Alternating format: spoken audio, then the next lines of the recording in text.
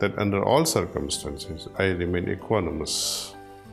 Sit Pragya, as highly praised in our Gita, Lord Krishna says, this is a beautiful state. We earlier talked about the point C.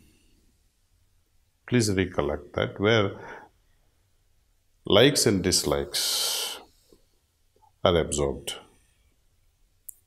And accordingly, based on liking for the worldly things or dislikes, or likes and dislikes for the opposite sex, the vibrations are sent to respective centers or chakras. A point is the one where all worldly related likes and dislikes settle from C. And from the C itself, if those vibrations were related to opposite sex, sensual desires to be fulfilled, then they settle at point B.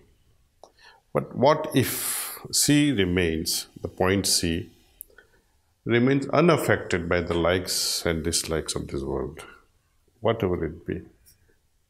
Like a lotus which is unaffected by the surrounding.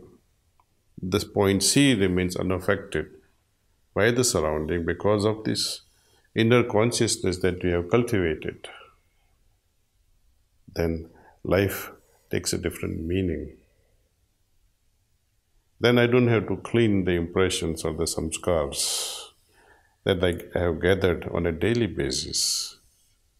The beautiful thing about Sahaj Marg is one is able to get rid of these samskars or daily accumulations of our actions or karmas.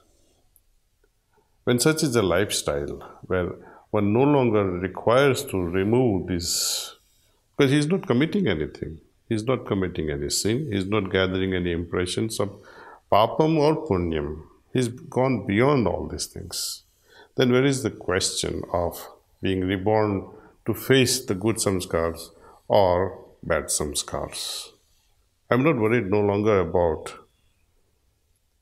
my karmas, because karmas have no effect on my point C. So, beauty of this meditation, again, I cannot help but praise it so much.